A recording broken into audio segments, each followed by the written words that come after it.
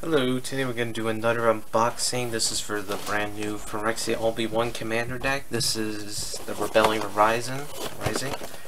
So we'll just look at the box. We're going to take a look. Let's see what's inside.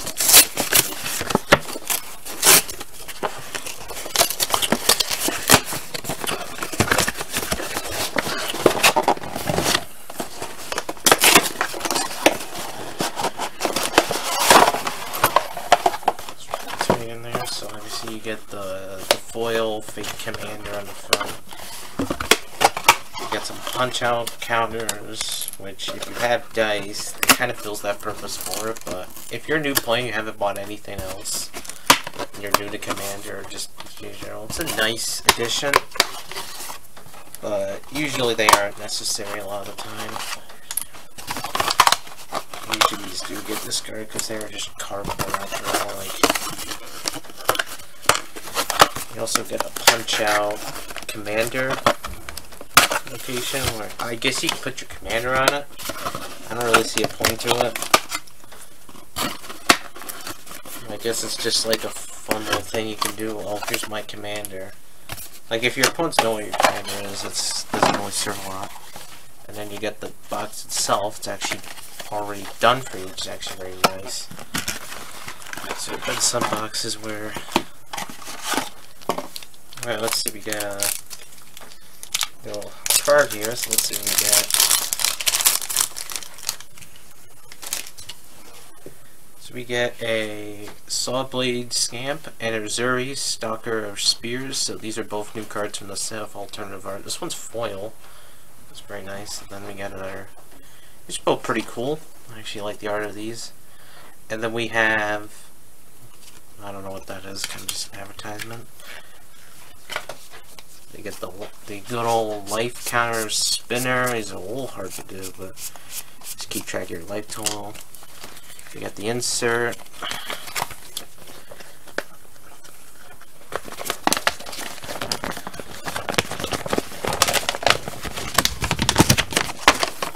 Gives you a little bit of backstory about the character, and then gives you an idea how to play the deck. And then let's actually check out the deck itself.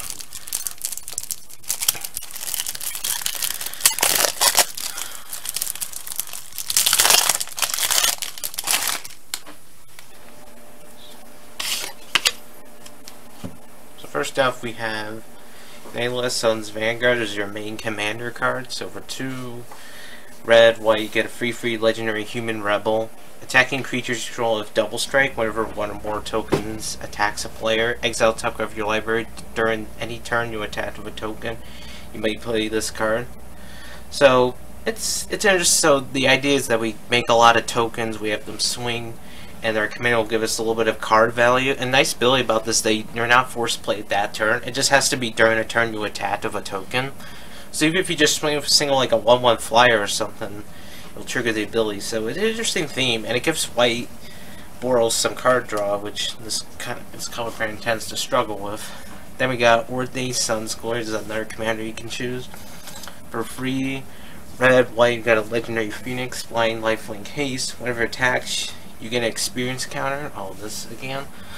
Then create a 2/2 red rebel creature token that's tapped and attack it for each experience you have.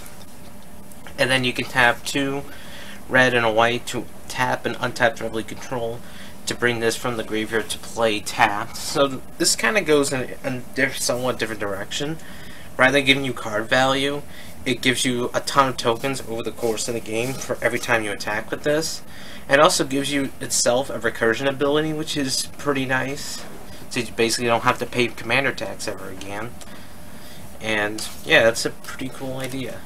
So then we got Battle Screech, 2 double white sorcery, makes 2 1/1 white bird creature tokens with flying, and it has flashback, so we can tap 3 of our tapped white creatures we control and cast this from the graveyard. The fact that the flashback doesn't cost any mana is pretty good, because our deck is going to be filled with a ton of tokens. Then we have Cut a Deal. 2 and a white, it's a sorcery. Each opponent draws a card, but then you draw a card for each opponent who draws this way. It's an okay white draw. The problem is that it does give every one of your opponents a free card for basically nothing. but you will be drawing up to 3 cards, which is still a pretty decent effect. Then you have Generous Gift. It's basically Beast Within for white, so 2 and a white, it's an instant, lets you destroy a permanent and then replace it with an elephant. It's a nice removal overall. Then we're gonna play. Then we have the Gold Knight Commander. 3 and a white, we have a 2/2 Human Cleric Soldier. Whenever another creature enters the battlefield under your control, it gives all your creatures +1/+1 on a turn. So it's basically like a Valor of Archon on a creature. Not a bad ability in here. We're obviously going to make a lot of tokens, so that ability's going to come up. Then we have Intangible Verdict. For 1 and white, we get a champion. It gives all our creature tokens +1/+1 in Vigilance. It's a pretty useful effect. We're going to make a lot of tokens. Then we have Midnight Haunting. 2 and a white, we have an instant which creates 2 1/1 white creature tokens flying. This is a decent effect, especially at instant span, and that's what makes it pretty playable. Then we got Path to Exile.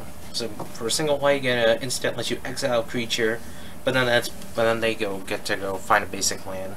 This is a pretty good removal spell, as it's a really cheap, it's instant, and the downside is very minimal, since the base land is always going to be worse than what they had. Then we have Phantom General. 3 and a white for 2 free Spirit Soldier. Gives all our creature tokens +1/+1. This is a pretty useful ability overall. Then we have Power of the Steel Legion. 2 and a white, we got a Legendary Cat Soldier. So once your turn, creature tokens you control get +1/+4, and then we can pay 3 and a white to create a 1/1 white soldier creature token. Also has Partner. I don't know if there's any other partners in here, but that's pretty cool. It's a really good ability since it gives them a ton of toughness. It also gives them a little bit of a boost of attack, but the toughness boost allows your tokens to survive heavy hits. Then we have Hate Mirage. So for 3 and a red, we get a sorcery. Choose up to 2 target creatures you don't control, and then you get to make a token copy for each of them that have haste, but they are exiled at the end of the turn. So basically, you get 2 temporary copies of your opponent's creatures. It's a pretty decent effect. We got Hordelane Outburst. 1 and double red for a sorcery that creates 3 1/1 goblin creature tokens. It's just a decent token generator by itself. Then we got the Loyal Apprentice. 1 and a red, 2/1 human artificer with haste. At the beginning of combat on your turn, if you have your commander out, you get a 1/1 called Stop Your Creature token with flying. It also has haste for the turn. This is a really good token generator since you're going to want your commander out anyway to get the extra card draw. But this just gives you a free body basically every turn as long as you have your commander. So yeah, that's a really good effect. Then we have the Boros Charm. So for a red and a white, we get an instant. Let's just choose 1. We can do 4 damage to a player, planeswalker. Give our stuff indestructible to end a turn, or give a creature double strike. These are all pretty useful abilities. They all have their own niches. I think the Primitive Indestructible, you're making a go-wide strategy, so it's going to help a lot. Accepting your board. Then we have Heroic Reinforcements. 2 red, white, sorcery, create 2 1/1 white soldier creature tokens. And until end the turn, your creatures get +1/+1 in haste. So that's a pretty useful boost, but the fact that it just makes 2 tokens by itself is decent. Then we have Rip Apart. So for red and white, we got a sorcery that lets us either deal 3 damage to a creature or planeswalker, or destroy an artifact or champion. It's like basically like a Braid, but if it was Boros and it dealt damage to planeswalkers. So that's pretty useful actually. It's a decent rule spell. Too bad it's not an instant. Then we have Arcane Signet. 2 mana, we get an artifact. This lets us tap 1 mana of any color. Commander's color identity. This comes in like a Soul Ring card where it's basically in every Commander precon now.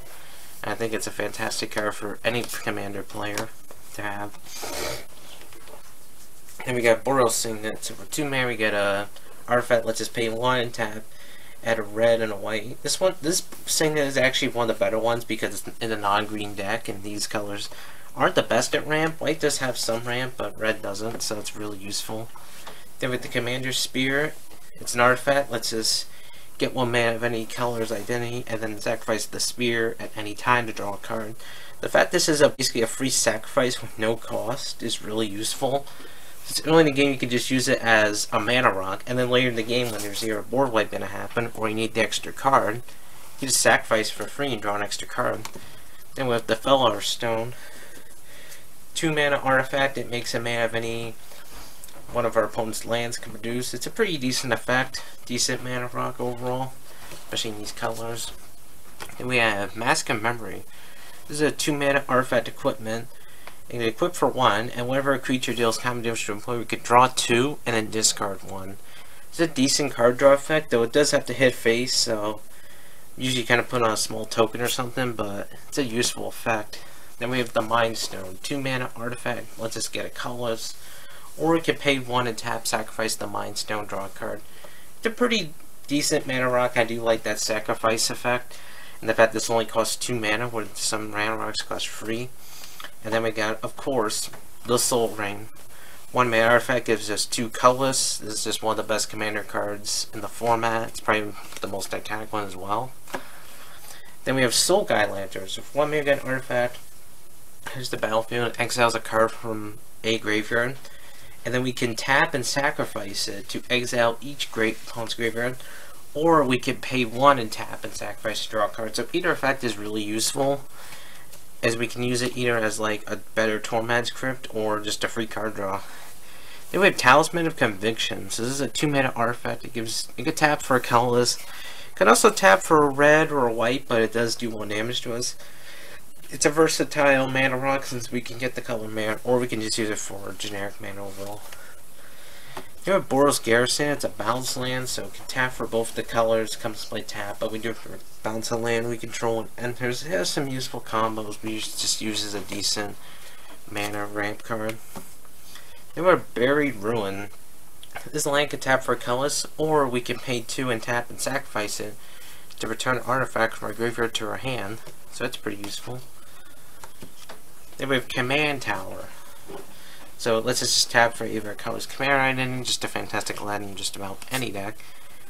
Then we have Forgotten Cave. This is a cycling land. So it comes to play tapped, can give us a red, but we can also pay a red and discard to draw a card. It's pretty useful since later in the game, if you don't need, you can just cycle it away. And then we have Clever Concealment. So for 2 and double white, get an instant with Convoke, meaning that we can tap our creatures to help pay for this card's generic mana cost, 1 for each tapped creature. And then any member of target non-land cards you control phases out. So it's sort of like a Teferi's Protection, but it can't protect our lands, but it can basically protect everything else. Its phase out is kind of a weird mechanic since it basically just treats it as though it didn't leave the field but just doesn't exist. But it'll phase back in on your turn. It's a weird mechanic. You have to look at it. Then you have Glimmer Lenses.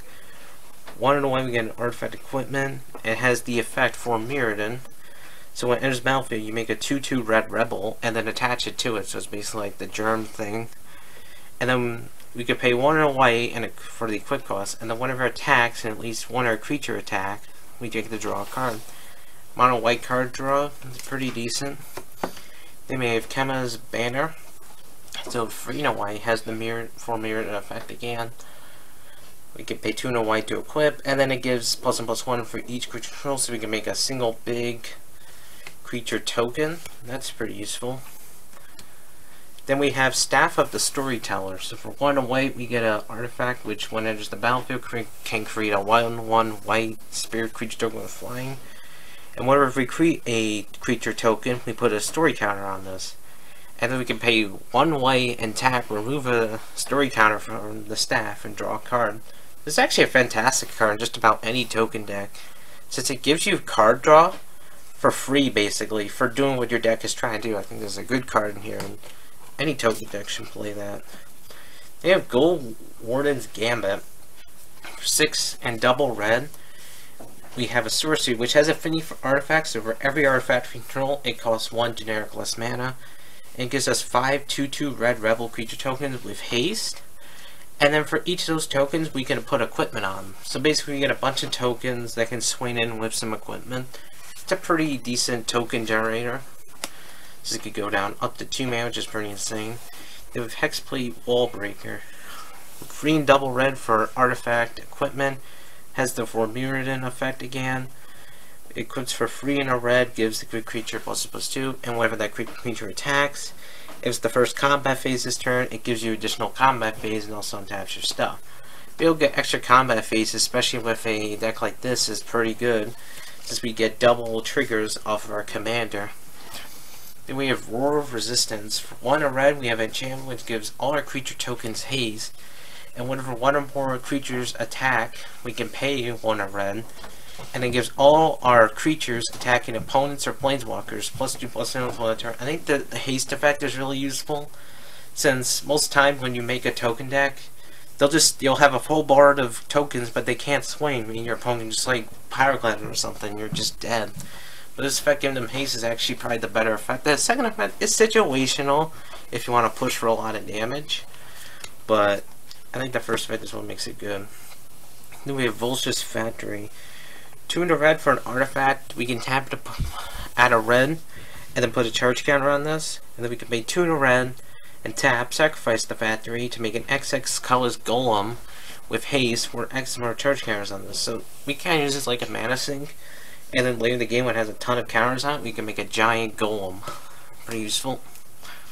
And we have Call the Corporal Coats. 2 in a white, we get an instant which has Strive, which means for every target beyond the first, you have to pay additional 1 to white for the effect.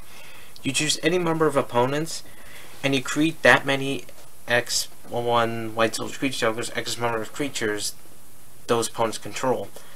Usually you only need to target 1 opponent, but being able to get a soldier for every creature on the board is pretty big, and this can get out of hand very quickly. Then you have Collective Effort. 1 in double white, get a sorcery. Has Escalate, which allows us to tap one of our untapped creatures, and then lets us choose another effect for each creature we tap. So we can choose 1 or more, destroy a creature power 4 or greater, destroy an enchantment, and put a scour on each creature target player controls. So the first 2 effects, they're good, they're decent. I think that last effect is what's really good here. Giving all our tokens +1/+1 can add just so much power to the board in an instant. And the fact that it has the Escalate ability, and when you're playing a token deck, allows us to really add a lot to the board. Then we have Court of Grace. 2 in a double white, we get enchantment. Whereas the battlefield, you're the monarch. At the beginning of your upkeep, you get a 1/1 white spirit creature token with flying. If you're the monarch, you make a 4/4 white angel with flying instead.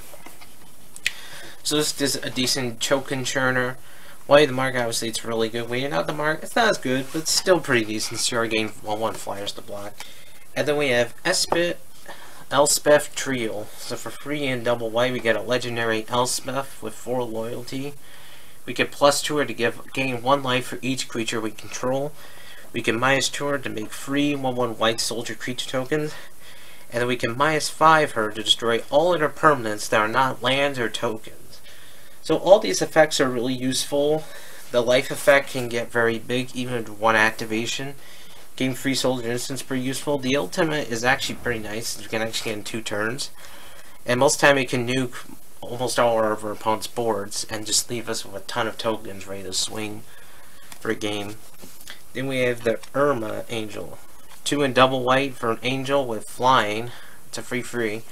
And landfall will give us a 1/1 white bird. So this kit with flying. So yeah, it's pretty useful. It can give us some extra blockers. And landfall means you can trigger the ability a lot of times. We got another landfall cover here, Fill Their Retreat. 3 in a white for enchantment. Landfall, we can choose 1. We can either make a 2/2 white cat beast token, or we can put a scour on each creature we control and then give him vigilance on a turn. Both of those effects are pretty good for us. Obviously, early in the game, you're going to make the tokens. Later in the game, you're just going to start putting counters on your guys and making them huge. Also, vigilance is really useful since it means if we go swing out, we don't have to worry about dying in the crackback. Then we have Finale of Glory. So for X and double white, we get a sorcery which gives us X 2/2 white soldier creature tokens with vigilance. If X is 10 or more, we also create that many 4/4 white angel creature tokens with flying and vigilance. This is a decent token maker.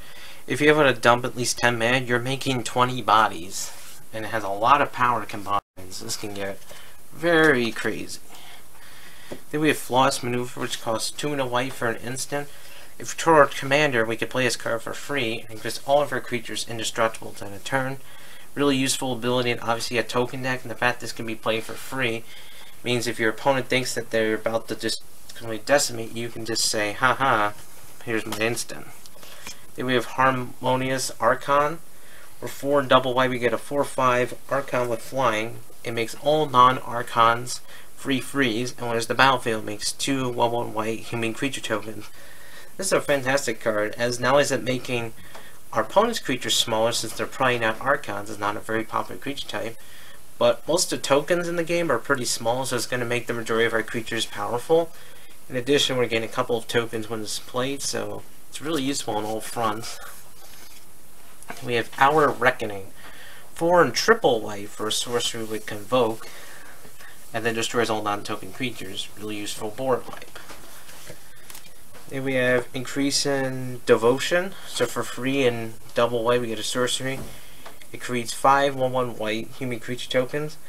But this was cast from the graveyard, we get 10 of those instead, and it has flashback for 7 and double white. This gives a ton of tokens in an instant, and flashback is a good ability. Next we have Meet to the Valiant. 2 and a white for an artifact equipment. It gives a creature +1 for each charge counter on this, and gains vigilance. One creature's value control, you put a charge counter on this, and you can equip for free. So, yeah, this can make one token really huge. And this can get a lot of counters quickly, since obviously we're playing the token.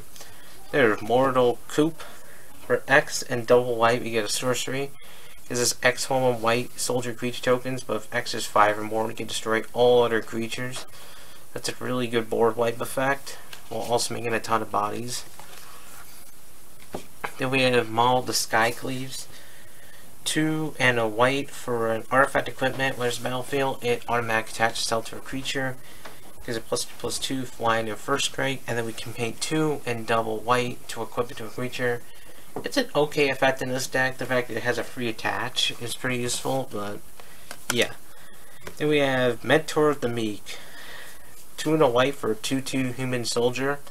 And when another creature power 2 or less enters battlefield control, you can pay 1 and then draw a card. So yeah, this is a really good card in a token deck. Most of our creatures have either 1 or 2 power, so it just turns every token into a potential free card for us. It's a really good card in white. Next we have Silverwing Squadron. For 5 and white, we get an unknown power and toughness, human knight, flying vigilance. Its stats you amount of creatures you control, and then whenever it attacks, you make that number of 2/2 white knight creature tokens of vigilance equal to the number of opponents you have.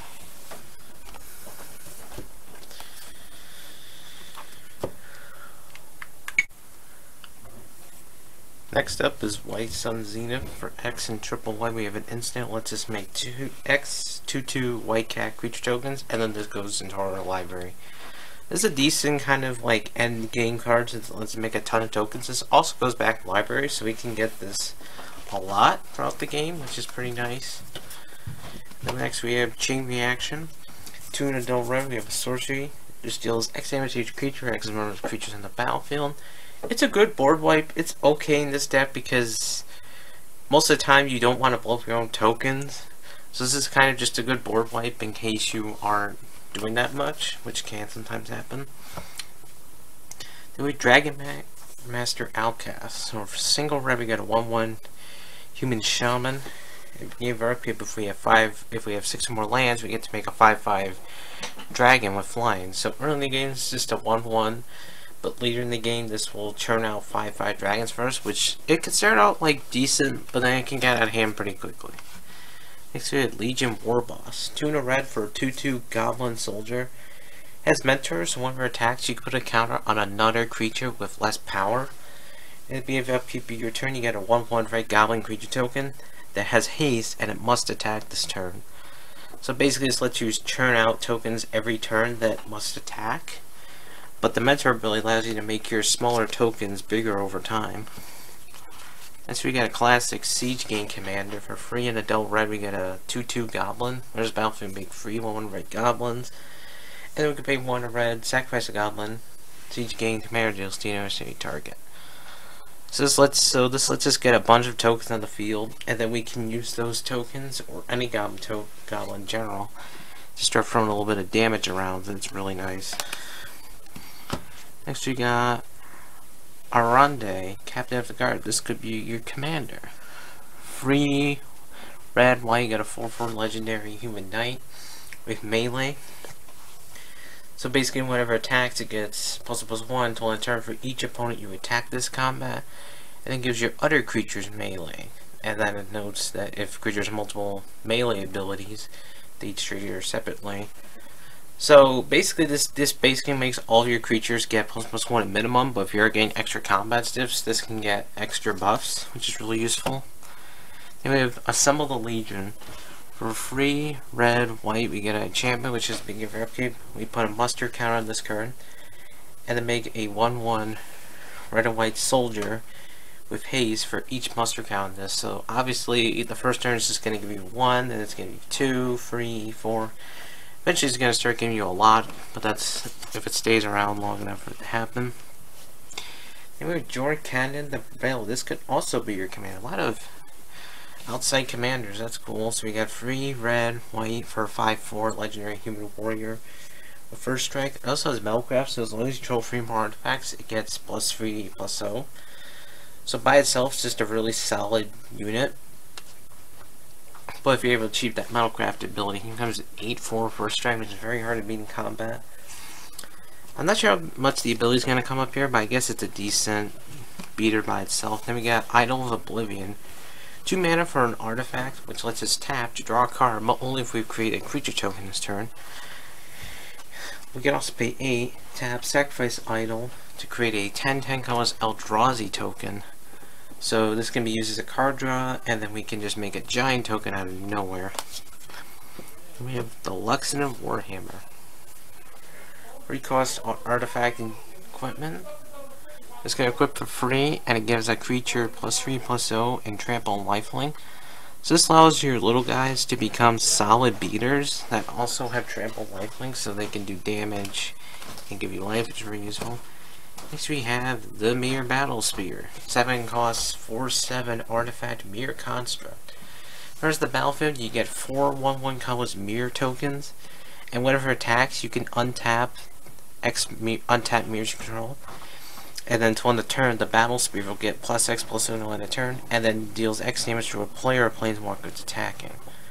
So this gives you a bunch of bodies, including a 4/7, which is pretty solid when it comes in. And when it's battling, lets you tap down your mirrors to give it extra attack, while also throwing a little bit of damage to them initially. It's a pretty good card, specifically mirror decks, but even by itself it's not bad. Next we have the Psalm Surmalcum. 4 cost 2/2 artifact Golem.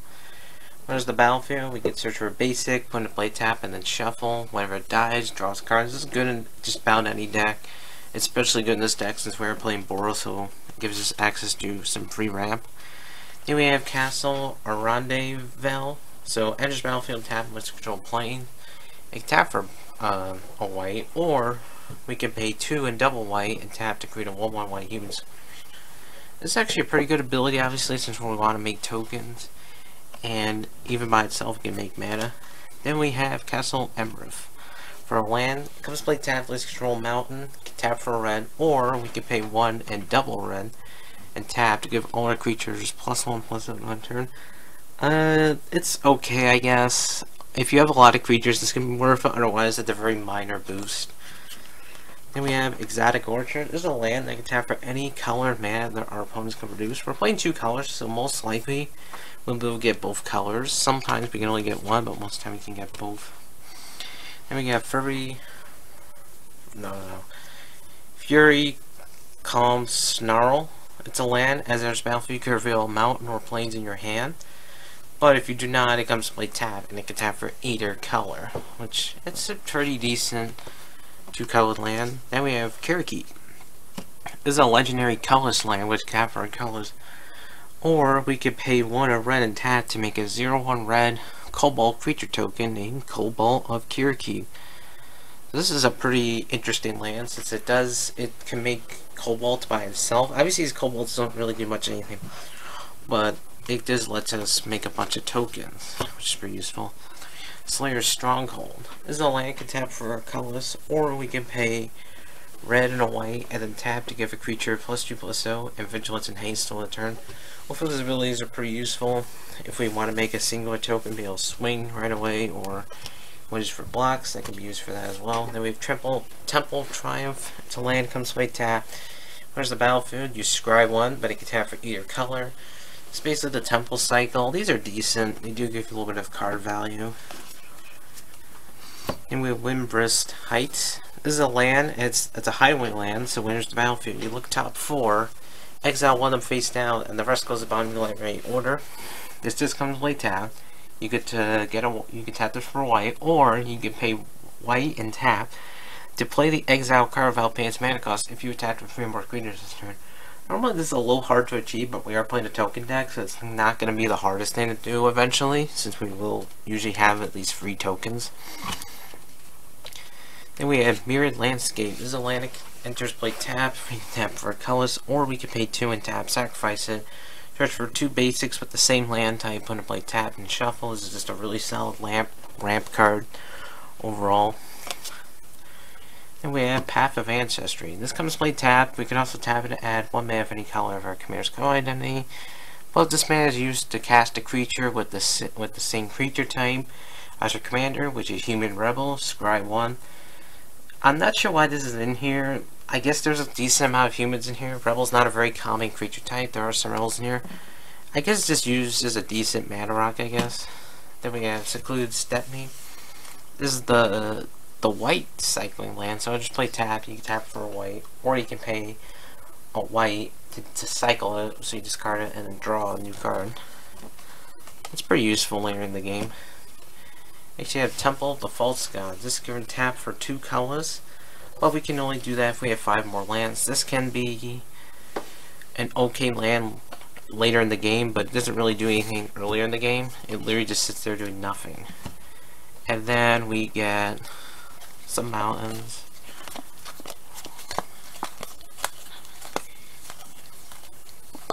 So we got 11 mountains.